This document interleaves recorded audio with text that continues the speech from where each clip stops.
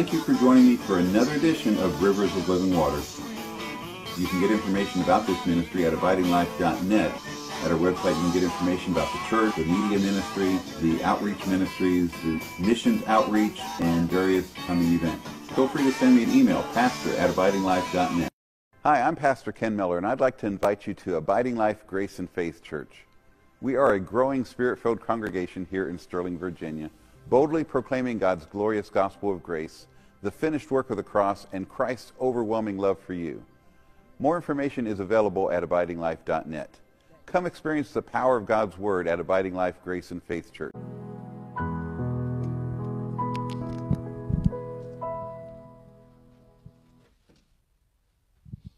Amen.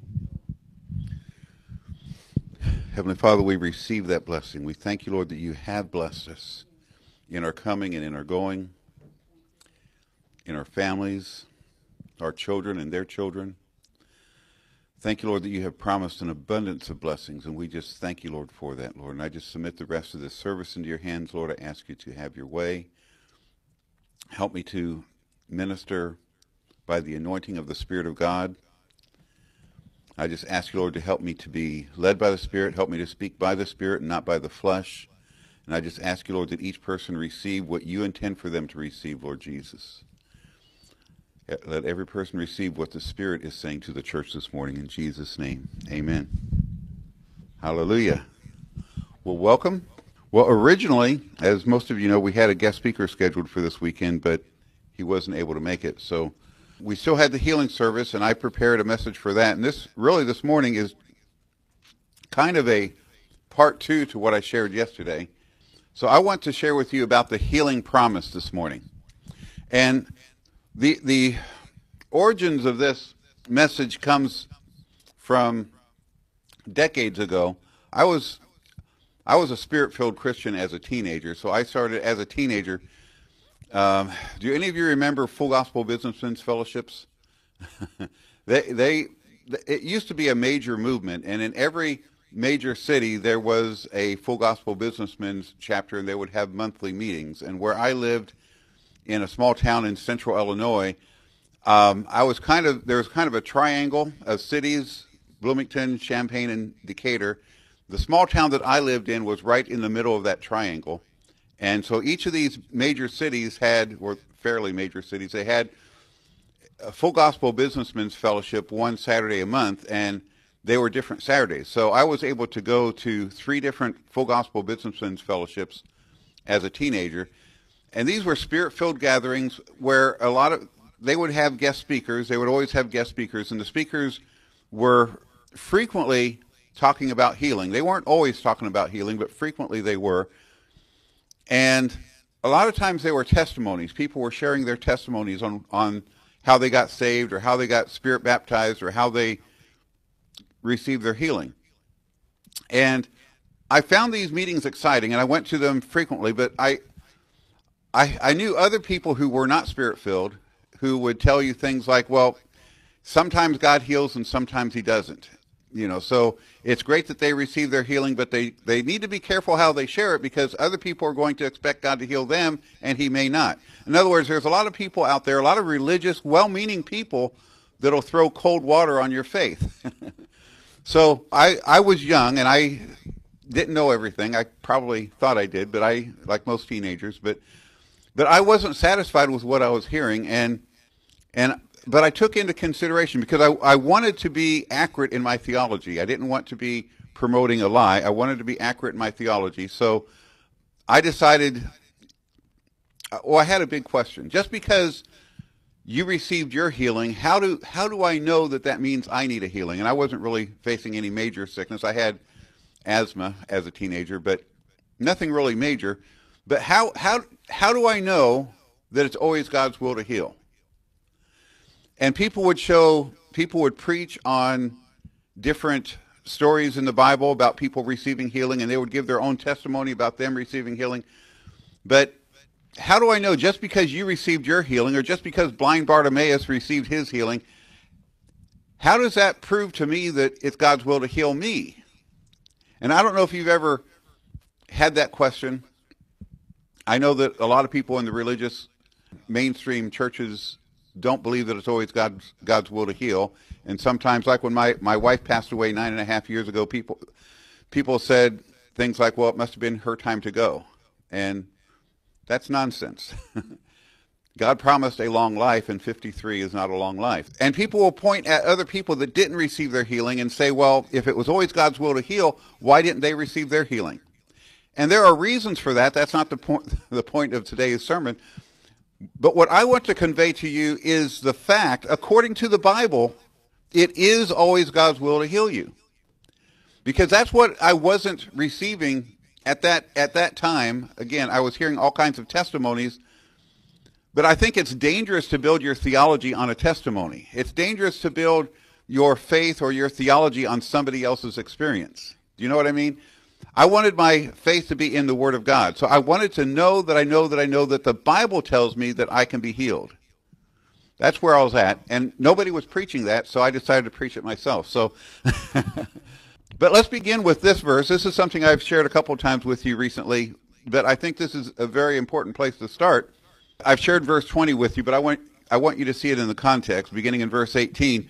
But as God is true, our word toward you was not yea and nay. Notice this is Paul saying, we're not telling you yes and no, we're telling you yes. I know there's a lot of people, a lot of churches out there that'll say, sometimes God says yes and sometimes God says no. Paul is saying, we're not saying yes and no. Verse 19, he says, for the Son of God, Jesus Christ, was preaching among you, who was preached among you by us, even by me and Silvanus and Timotheus, was not yea and nay. It was not yes and no. We're not telling you yes and no. And then verse 20, all the promises of God in him are yea. In other words, yes. All the promises are yes. Now, those two words in him are very important. All the promises of God in Jesus are yes. And in Jesus, amen, to the glory of God. So how many of you are in Jesus? I see most of you putting your hands up. If you're in Christ, all the promises are yes. He's not going to say no. All the promises are yes. So if you're in him, you qualify for all his promises. So then the next question is, well, what are his promises? And that's what I'm going to get to. Not going to, of course, not share all the promises, but I'm going to focus on the healing promise today. So I shared, I think it was last Sunday when I shared the NIV version of this, but I want you to see the English Standard Version of verse 20.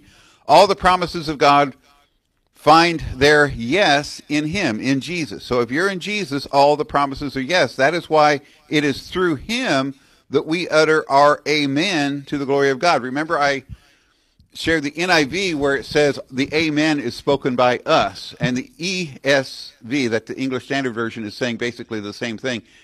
He says yes, we utter our amen. So in other words, this is telling us we have to be in agreement. The word amen, which was a prominent word in that last song that Raymond sang, amen means so be it. So when you sing amen, when you say amen, you're not saying the end, right? We say amen at the end of our prayers.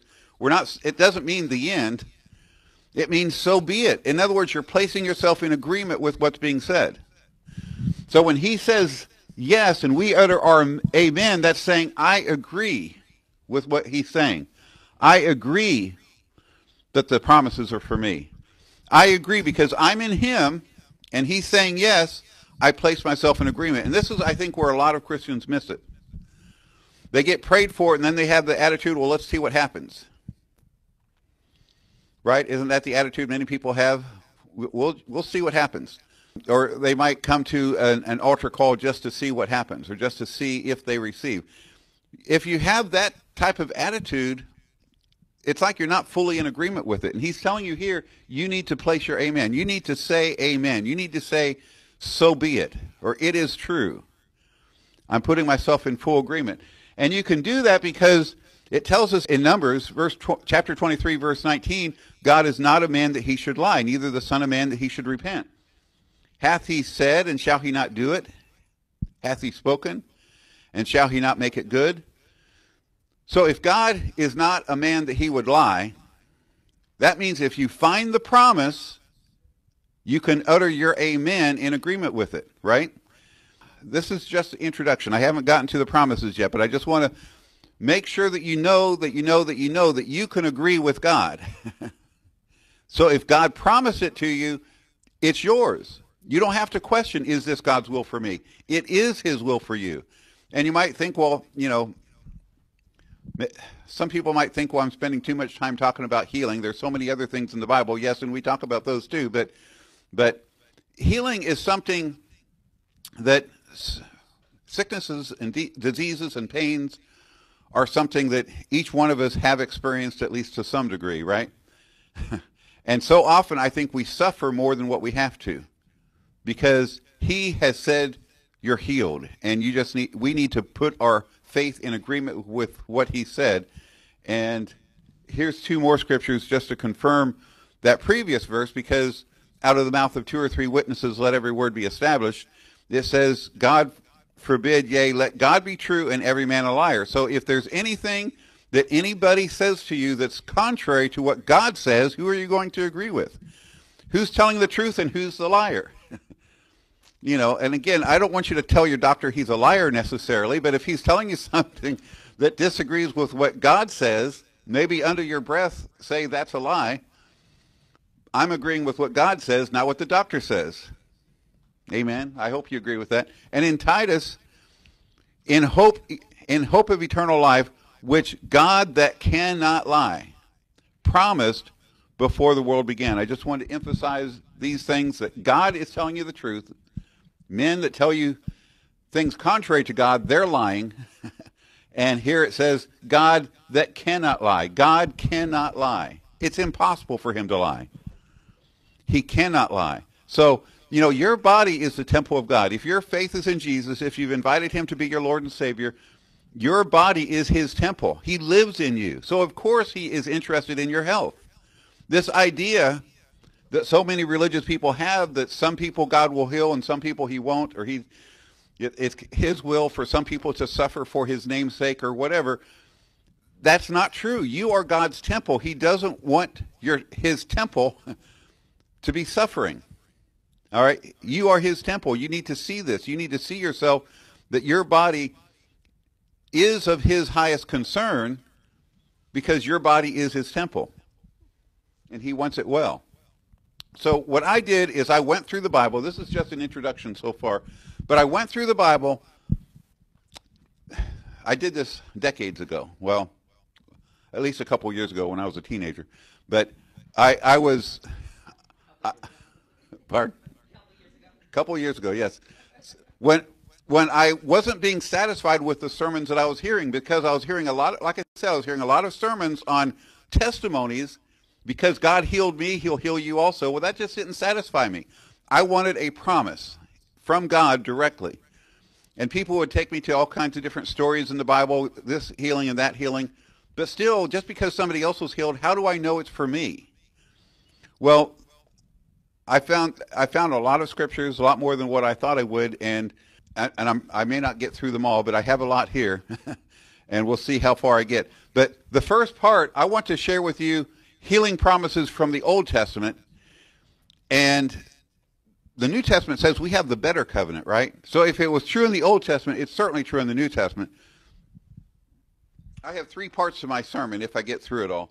Healing promises from the Old Testament, healing promises from the New Testament, and then I want to share with you promises for longevity. Not only does he want you healthy, he wants you to live a long life. And I don't see anybody here that's lived a long life. Well, some more than others, but I believe he wants you. How long is long? What might be the question? Well, in I don't know if this is one of my verses up there or not, but it probably is. In Psalm 91:16, it says he'll satisfy you with a long life. So if you're not satisfied, it's not long yet. Okay. So, but anyway, let's take a look at a few of these. The very first place in the Bible that promises healing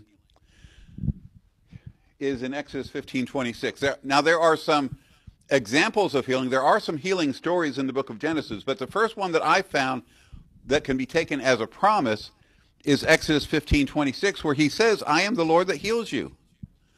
This is where we get the covenant name of God, Jehovah Rapha, which you might have heard of before, which is the Lord. It's translated here, the Lord that heals thee.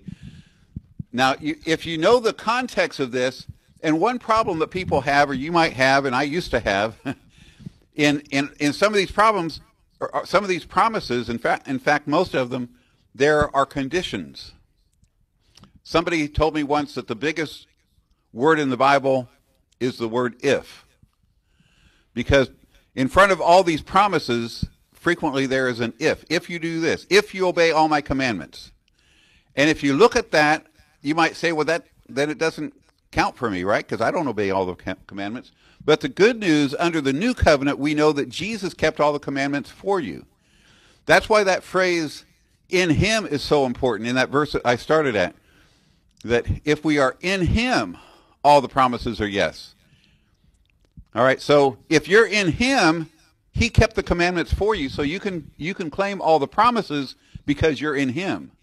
I am the Lord that healeth thee. Okay, so he is Jehovah God, and he heals you. Now, you might say, well, he said that to the Israelites as they were going through, just for the context, just so you know, as they were going through the wilderness, as they were preparing, basically, to go through the wilderness. He said, I am the Lord that heals you.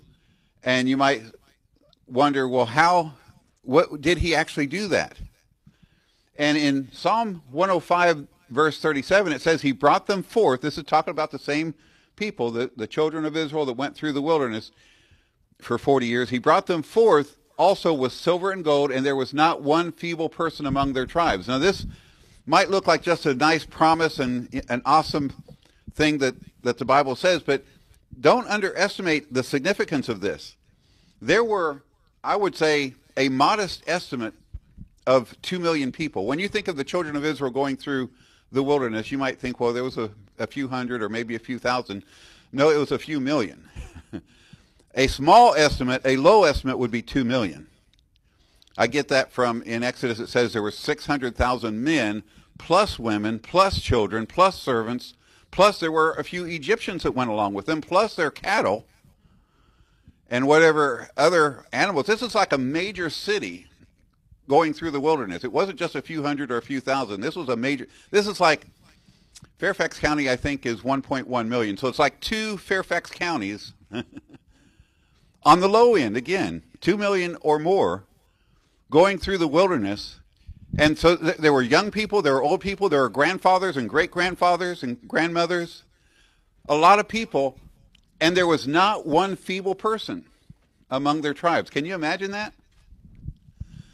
So I believe he kept his promise. There was not one feeble person, or he was the Lord that healed them, because there was not one feeble person among their tribes. And we have the better covenant. There should not be one feeble person among our tribes, right? I mean, this is the better covenant, and we should claim this. We should expect this. Hallelujah. In Exodus 23, it says, and you shall serve the Lord your God, and he shall bless thy bread and thy water, and I will take sickness away from the midst of thee. There shall nothing cast their young, nor be barren in the land. The number of thy days I will fulfill. This is an awesome passage of Scripture. God, again, promising he's going to bless your bread and your water. So don't tell me bread's not good for me. He says he's blessing my bread. He's blessing my water. And he's taking sickness from the midst of me. The number of my days he will fulfill. So he'll fulfill the number of my days. Again, I like the fact that he's saying he will do this. It's his effort, not mine. I don't have to strive and worry a lot about my health and my longevity. He said he will fulfill the number of my days. It's in his hands, not mine. That takes the burden off of me. It makes life much easier when you know you don't have to worry about things. Let him do the worrying, and he doesn't worry. Praise God. But it's on him, not on me, to fulfill the number of my days. He'll do it. So healing, health, and wholeness promises are seen throughout the Bible. There's a lot of them in the Psalms and the Proverbs. and I'll look at just two or three of them. It says in Psalm 34:19, many are the afflictions of the righteous, but, don't put a period there, but the Lord delivers him out of a few of them, right? He delivers you from all of them. So the afflictions aren't from God. Many are the afflictions of the righteous, but I don't believe those afflictions come from God. He's in the business of delivering you from those afflictions. Life itself will throw afflictions your way, right? Life throws all kinds of problems your way, but God is saying he's delivering you from all those. Hallelujah. And Psalm 42:11, I've got this in the Webster translation. Why art thou cast down, O my soul? Do you ever talk to yourself? This is David talking to himself. He's saying, why art thou cast down, O my soul? Why art thou disquieted within me? Hope thou in God, for I shall yet praise him who is the health of my countenance and my God. So like David speaking to himself, you can speak to your own body. You can speak to yourself. If your body is telling you that you're sick, speak to your body and tell it to line up with God's word. If you feel downcast or disquieted, as it words it here, speak to yourself, speak to your soul, speak to your body, speak to your mind, and command it to line up with God's word. It says, I will praise him. This is a key to how to overcome whatever the devil throws at you. Praise him. Spend quality time just worshiping him and praising him, and it's amazing how much that'll benefit you. So praise him who is the health of my countenance. He not only heals me, he is my health. He is the health of my countenance. Just like the scriptures that says he is your wisdom, he is your sanctification, he is your righteousness, he is your health. He is your prosperity. He is your exceeding supply, the scripture says. Abundant supply. He is everything that you need. So put your faith in him. Another one that you are probably familiar with, I might have touched on this last night, I don't remember, but bless the Lord, O my soul, and forget not all his benefits. There are benefits for walking with God. There are benefits in this covenant that he has made with us. Two of them are mentioned here. He forgives all your iniquities. Has he forgiven all your iniquities? And it says he heals all your diseases. So has he healed all your diseases? That's just as true as the forgiveness of sins. It's just as true that he has healed all your diseases. The thing is, you need to believe this more than your doctor report. Now, I'm not telling you to not go to the doctor and not take it seriously, but you need to take God's word more seriously. Amen? He is the health of your countenance, and he heals all your diseases. And it tells us in Psalm 107 that he sent his word and healed them and delivered them from their destruction. So we can see that healing is found in his word. In his word, he doesn't lie. In his word, it's all true. So he sent his word and he healed you. So you just need to agree with God. You need to proclaim life. You need to speak what God's word says about you. Declare it boldly. Declare this boldly.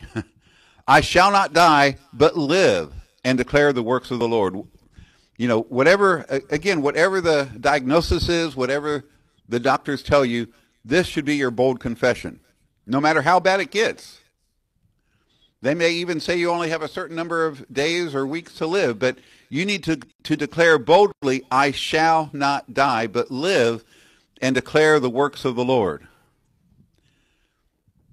And healing, health, and wholeness comes as we worship him. There's a scripture in Proverbs 3, verses 7 and 8. This is the Amplified Version. Be not wise in your own eyes. Reverently fear and worship the Lord. And I like the Amplified because it translates the word fear as fear and worship, because I think that's really the key to the Bible kind of fear is reverently worshiping the Lord. So it translates it that way. Reverently fear and worship the Lord and turn entirely away from evil. It shall be health to your nerves and sinews and marrow and moistening to your bones. Again, worshiping, whenever symptoms come your way, I believe you can do a couple things. You can speak to those symptoms and command it to leave, Another thing you can do is meditate on the promises of healing. Another thing you can do is just spend time worshiping him. Spend time praising him and worshiping him and thanking him for his goodness and his grace and his abundant blessing. In Proverbs 4, this is another place that puts emphasis on the word of God. My son, attend to my words, incline thy ear unto my sayings. Let them not depart from thine eyes. Keep them in the midst of thine heart, for they are life to those that find them. They are health to all their flesh. So God's word produces life and health to all your flesh. Okay, so again, there's power in the word of God. There's power in worship. So partake of his word daily. Meditate on it. Saturate your soul in his word. And believe that his word, believe that it produces life and it floods your entire being with life. Another scripture that we could see where it promises healing is, it says, a merry heart doeth good like a medicine, but a broken spirit dries the bone. So another way that we can get health or our body to respond positively to the promises of God is by having a merry heart. And what's the best way to have a merry heart? The scripture says, in his presence there is fullness of joy. So spend quality time in his presence and you'll find joy consuming your being. So I shared with you a few promises from some of the historic books and some of the Psalms and the Proverbs. There are also a few places in the prophetic books that talk about healing, promises for healing. And it says in Jeremiah 30, verse 17, okay, so Jeremiah says, I will restore health unto thee, and I will heal thee of thy wounds, saith the Lord. In Isaiah 58:8, it tells us that then your light shall break forth like the morning, your healing shall spring forth speedily, and your righteousness shall go before you. Jesus is your righteousness, and he has gone before you. The glory of the Lord shall be your rear guard. But again, it tells you that your healing shall spring forth speedily. If you're believing God for healing, if there's a physical condition that you're trying to overcome, claim this as God's promise to you that your healing will spring forth speedily. And then Malachi 4:2 says, but unto you who revere and worshipfully fear, again, this is the way it's worded in the Amplified Classic Version, worshipfully fear my name, shall the Son of Righteousness, which is Jesus, arise with healing in his wings and his beams, and you shall go forth and gambol like calves released from the stall and leap for joy. So again, healing is provided. It tells us here from the Son of Righteousness that will arise, and most people agree that that's prophetically speaking about Jesus. So those are some healing promises in the Old Testament, and we're in the better covenant, so we should be able to find some healing promises in the New Testament. Now, I'm only going to look at a few. There are a lot of places in the Gospels. I did a sermon once on God's blank check. There are 7 places in the Gospels where Jesus basically gives you a blank check. He says, whatever you ask in my name, whatever you ask the Father in my name, I'll do it. It's just a blank check. I did a sermon on that a couple years ago, and I may do it again sometime, but I'm going to overlook those blank check scriptures and show that there are scriptures that are more specific than that. In Mark 16:18, it tells you that you can lay hands on the sick. In fact, it's a command. It's part of the Great Commission that you're to lay hands on the sick and they shall recover. That's you, in your hands. If you're a believer, because in the context, he's saying this to those who believe. And you might say, well, I can't lay hands on the sick and they won't recover. Well, then it won't happen. This is for believers, believing believers, not unbelieving believers. So if you believe this, it's true for you. If you're a believer, if you're born again, and you believe this for yourself, claim it for yourself. I can lay hands on the sick, and they shall recover. Now, don't get disappointed if they're not healed instantly, because I fall back on this phrase, they shall recover. I know they shall recover, even if they're not healed instantly, they shall recover. And Luke 10:19 tells you that you have this authority. Behold, I give to you power to tread upon serpents and scorpions and over all the power of the enemy, and nothing shall by any means hurt you. Claim that as a promise, that you have authority over anything that's from the devil. Well, again, some people, as I mentioned earlier, there are some religious people that think that God puts sickness on people. Have you ever known any Christians that believe that? If you haven't, I'm surprised, because there are a lot of Christians that believe that. But my question is, would you put sickness on your children? Would you want your children to suffer from sickness or pain? And he's a much more loving heavenly Father, much more loving Father than any of us. Certainly he does not want to put sickness on his children. And so he's giving you the authority to take sickness away, take away any of the power of the enemy. And if you're still not sure, John 10:10, I think, kind of emphasizes what the source is, because it says the thief, in other words, Satan, comes to steal, kill, and destroy. Jesus said, I've come that you might have life, and that you might have it more abundantly. This is his will for you. He wants you to have life, abundant life. Sickness, disease, and chronic pain is not life. That's not the abundant life, certainly, that he desires for you. So, and there's other scriptures, like in Hebrews 13:8, where it says he's the same yesterday, today, and forever. And there's James 1:17, where it says in him there's no shadow of turning. So if he was ever a God of healing and health and wholeness, he certainly is today, because he doesn't change. If it was his will to heal the children of Israel in the Old Testament, and he promised it to them, and there's promises like this in the New Testament, since he doesn't change, not even a shadow of turning, the scripture says, that's still true today. And there's also James 5:15, which we're not going to look at. That's where it talks about the anointing of oil and the prayer of faith healing the sick. So there's that scripture also. But I want us to look at 3 John 2 briefly. And again, we looked at this last night, so I'm not going to spend a lot of time on it. But this is just one more promise from the New Testament, promising you healing and health and wholeness and prosperity, as far as that goes.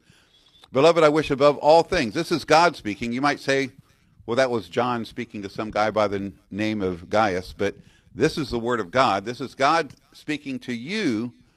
Beloved, I wish above all things that thou mayest prosper and be in health, even as thy soul prospers. So this is God saying he wants this for you. He desires for you to be healthy. I see that as a promise.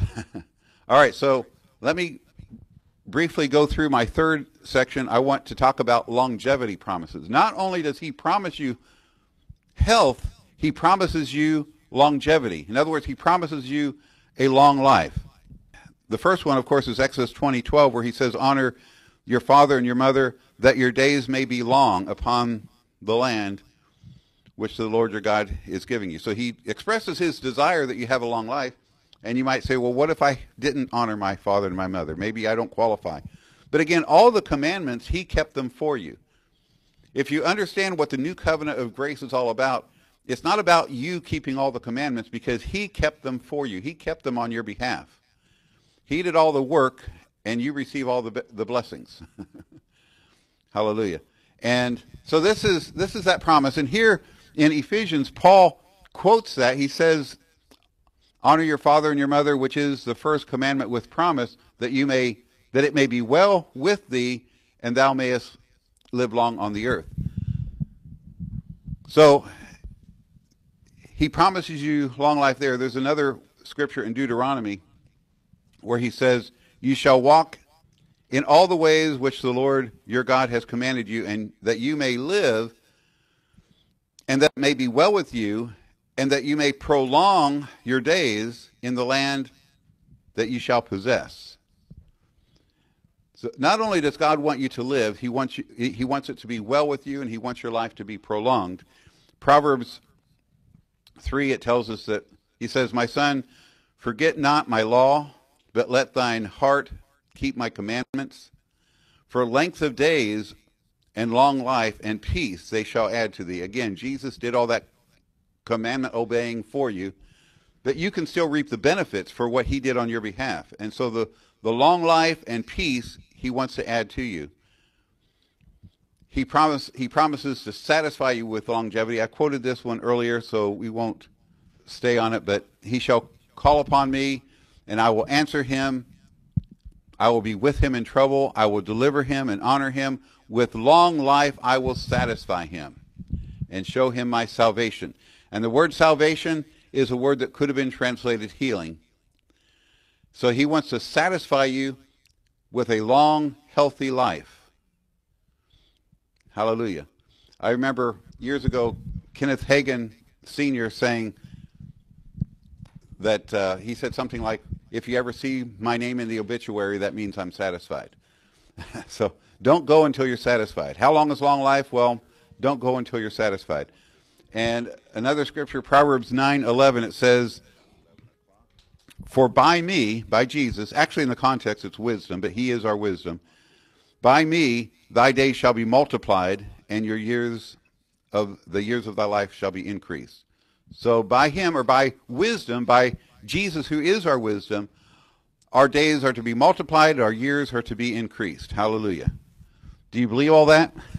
So anyway, my point is there are a lot of scriptures that promise healing, that promise health, that promise long life.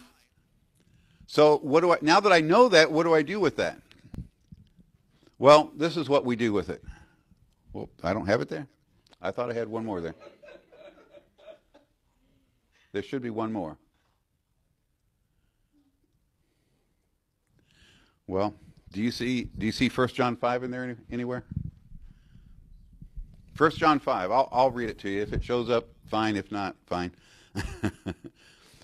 5. You all bring Bibles to church, right? 1 John 5, verses 14 and 15.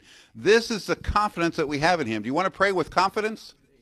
The first thing you need to do to pray with confidence is to know what the Bible promises. And once you know what the Bible promises, now you can pray with confidence. So this is the confidence that we have in him, that if we ask anything according to his will, he hears you. So are you convinced that it's his will to heal you? If you're convinced, based on his promises, that it's his will to heal you, now we can pray with confidence. This is the confidence that we have in him, that if we ask anything according to his will, he hears us. And if we know that he hears us, whatsoever we ask, we know that we have the petitions we desired of him. So my point is, now that I know that God promises healing, it's not just the stories about healing and the testimonies about healing, but I know God promises it to me. Now I can pray with confidence and claim the healing for me. And he's not a man that he would lie. We already went over that. God never intended for his children to be sick. God never intended for any of his children to die prematurely. In fact, I would say we could make the argument that he never intended man to die, period, as far as going back to the days of the garden. He never intended for us to suffer. He never intended for any of us to catch even a flu, or certainly not COVID, or even a runny nose. That's not his will. So why does it happen?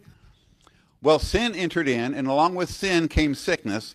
But the good news is you've been redeemed from sin, and therefore you've been redeemed from sickness. When you place your faith in Jesus as your substitute on the cross, you receive that gift of righteousness. Part of the problem, I think, is a lot of Christians don't realize that they're righteous.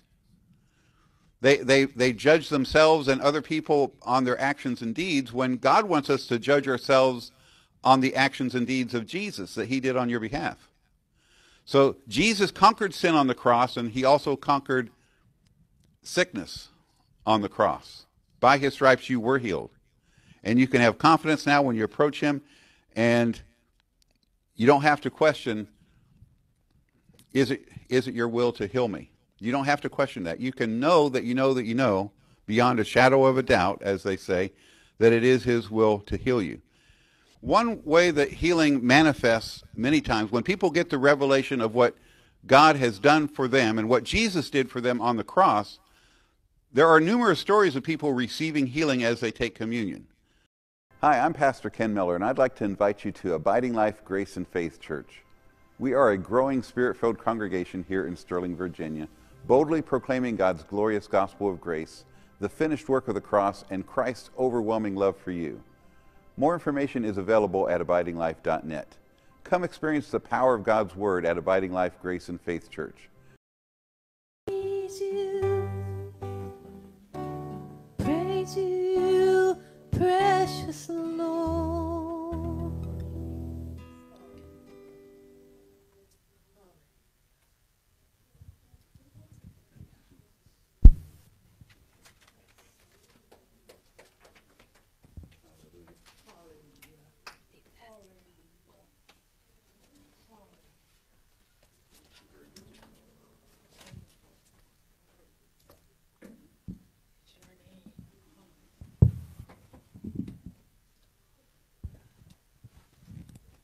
Amen.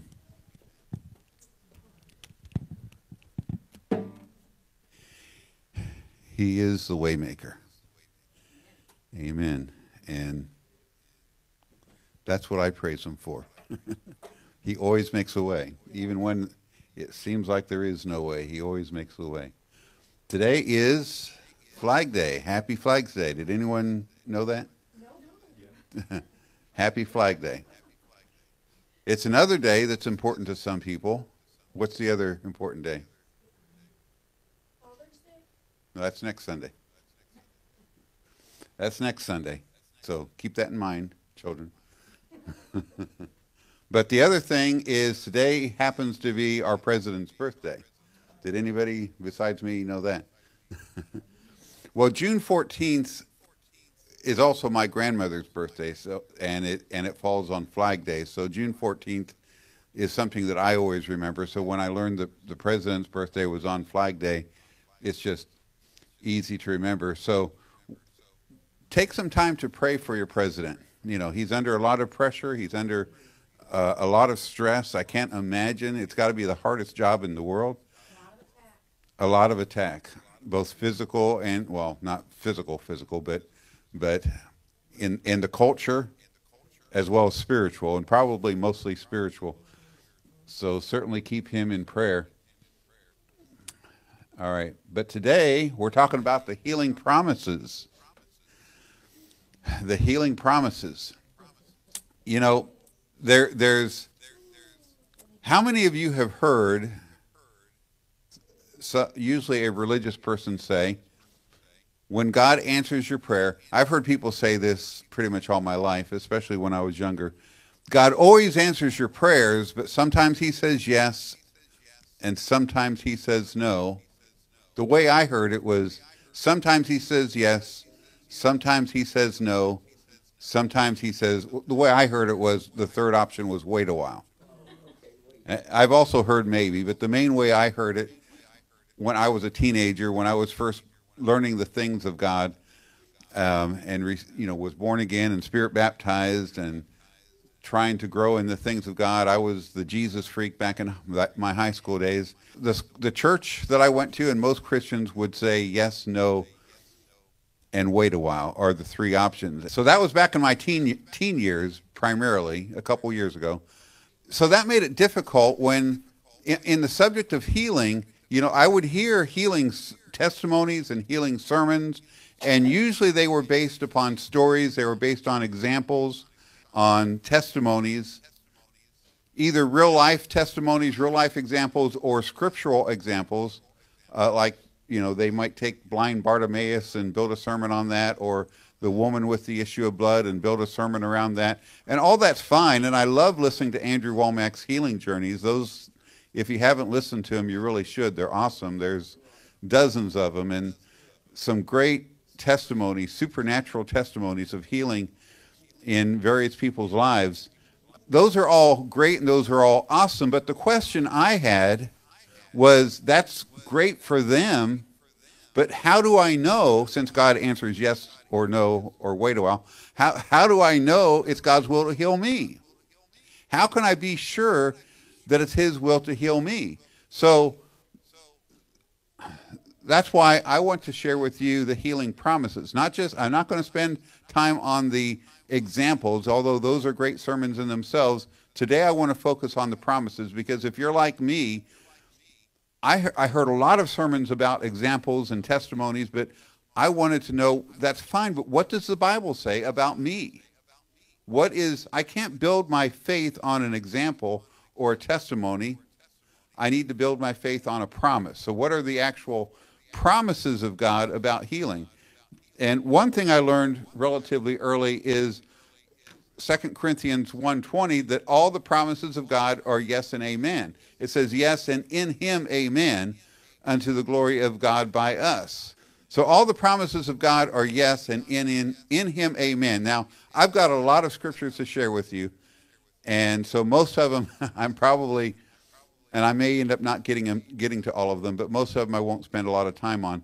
But this is a core verse. If all the promises are yes and in him, amen, the in him part is very important, because a lot of times you might feel like, well, I'm not qualified to receive that promise. There's something between me and God. Well, the only thing that you need is to be in Jesus. If you're in Jesus, you qualify for the promises.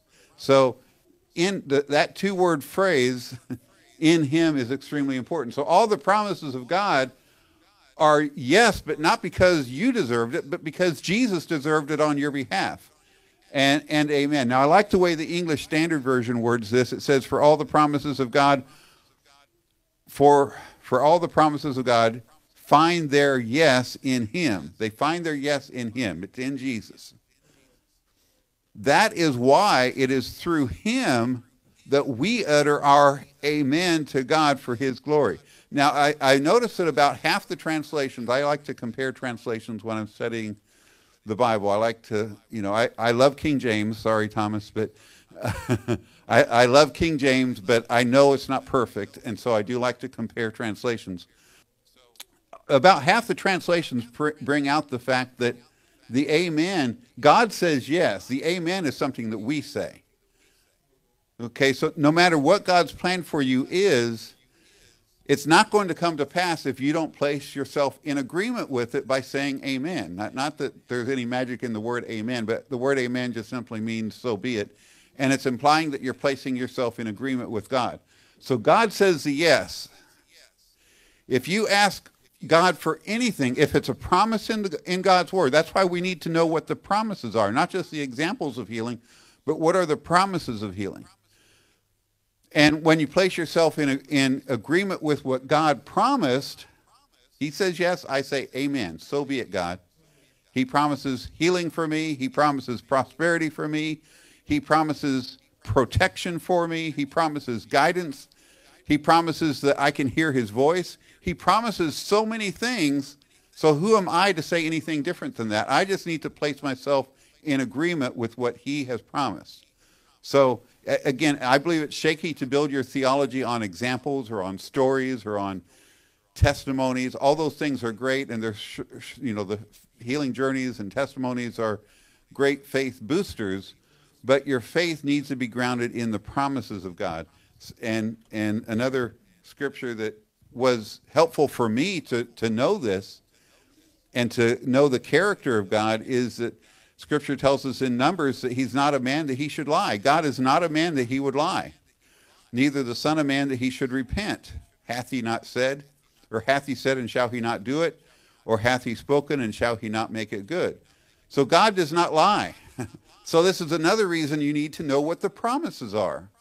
What did God promise me in God's word? Because I know God's not going to lie. There's another scripture very similar to that, or kind of similar to that, in Titus, where it says, in hope of eternal life, which God that cannot lie promised before the world began. I just wanted to share this because out of the mouth of 2 or 3 witnesses, let every word be established. There's more than one scripture that tells you God does not lie. Here it says he cannot lie.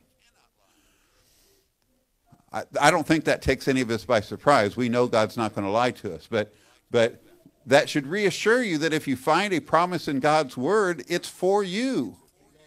God's not lying to you. So because of that, I went through the Bible and found the promises. Now there are a lot of, beginning in Genesis, I didn't see anything that I would consider a promise about healing in Genesis, but there are certainly a lot of great examples which would be great sermons in themselves.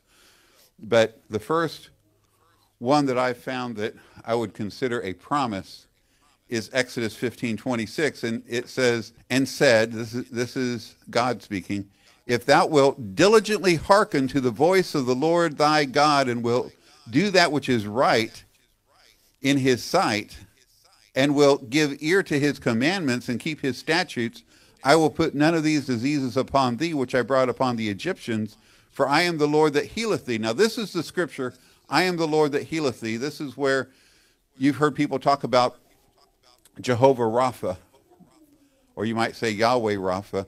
There's what people call the seven covenant names of God, one of them being Jehovah Rapha, and that comes from here if you were to look it up in the Hebrew. but it translates into English that I am the Lord that healeth thee. So that's a promise. And you might say, well, wait a minute. There's a big if there. I heard one person say the biggest word in the Bible is if. And I've been taught, another thing I was taught earlier in my life is that if you're going to claim the promises, you have to meet the conditions, because there are conditions before these promises. And here there's a condition, right? If you will diligently hearken to the voice of the Lord thy God, and will do that which is right in his sight, and give ear to his commandments, and keep all his statutes. Can any of us say that we do that? But I've got good news for you. All the promises of God are yes in him, in Jesus. Jesus lived that perfect life for you. Jesus came and he lived, he obeyed all the commandments on your behalf. He lived those 33 years without sinning at all. He kept the law perfectly, and the scripture tells us repeatedly, and we've talked about this many times on Sundays, that we are in him. And if we are in him, we can claim we are co-heirs with, we are heirs of God, co-heirs with Jesus. We can claim all the benefits of Jesus. Everything that he earned, and we fail over and over and over again, but he nailed our failure to the cross. And if we are in him, we can benefit from him being obedient. So Jesus did this for us. So keep that in mind when you see all these conditions, primarily in the Old Testament scripture. There are a lot of promises, but there's always a condition. And that's what throws some people off, or that's what shakes people's faith sometimes. They say they know that they're not meeting the condition, at least in themselves. But if you're in Christ, he fulfilled it for you. We need to realize Jesus did it for you. He kept the promises, or he kept the law. He kept the commandments. He did all this for you. And that isn't to excuse you to, to sin or to ignore the Lord's voice. Certainly not. But we know that we're all flawed in ourselves. But if we're in him, God sees us as righteous. That's so important to know, that if you're in him, God sees you as righteous. Another thing people say is, well, yeah, but that was a promise to the Israelites. That's not to the church. That's in the Old Testament. That has to do with the Israelites. The church can't claim that. But when we were studying Romans, we saw that we are Israel, right? We are counted as the seed of Abraham. We saw that in the book of Romans when we studied it. We can call Abraham our father. If we're in Christ, Abraham is our father, and we are counted as the seed of Abraham. We are counted, he says, he is a Jew who is not one outwardly, but one who is inwardly a Jew, circumcision of the heart, not of the flesh. So we can claim the promises that are given to Israel because we are counted as the seed of Abraham.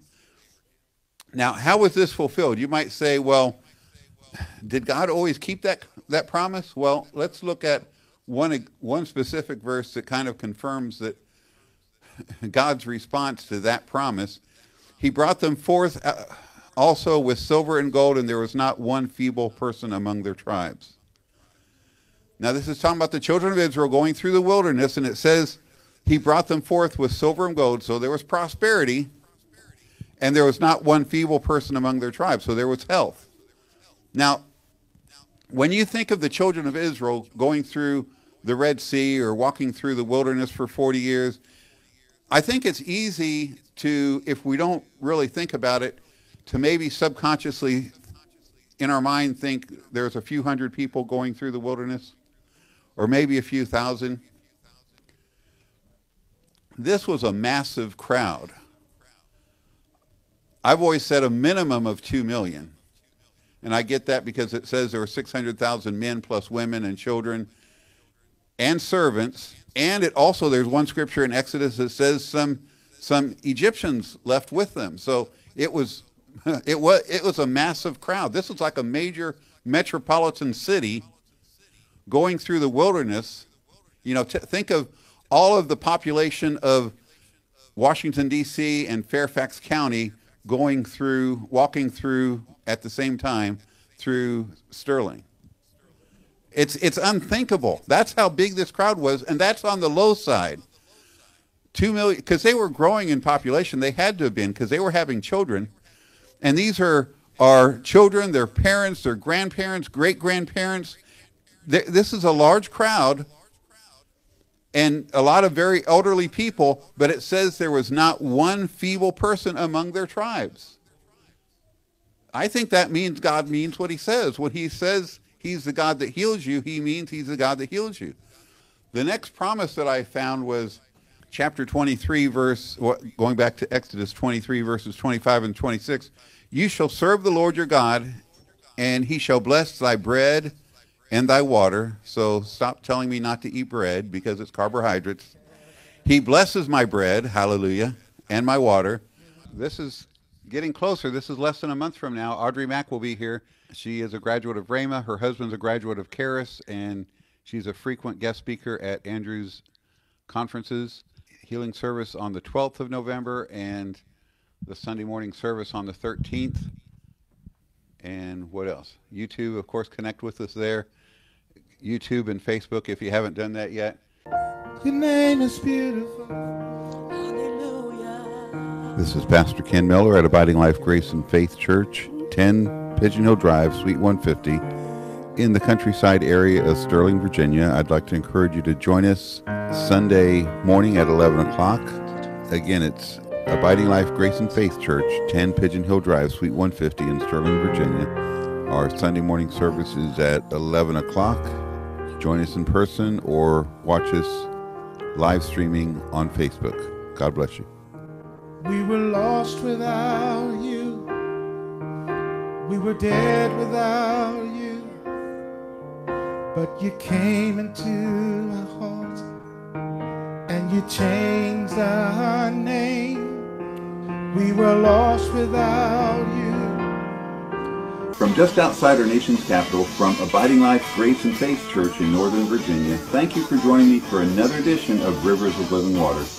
You can get information about this ministry at abidinglife.net. Feel free to send me an email, pastor@abidinglife.net. I got to have your river of life. I got to have your river, your crystal